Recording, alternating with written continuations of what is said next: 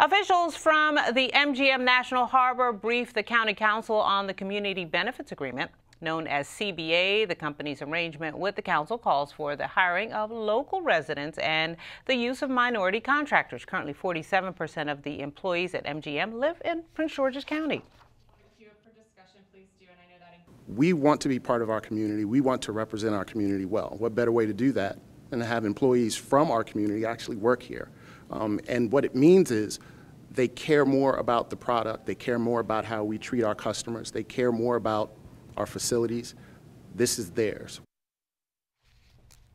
MGM officials say they are the #1 taxpayer in the county.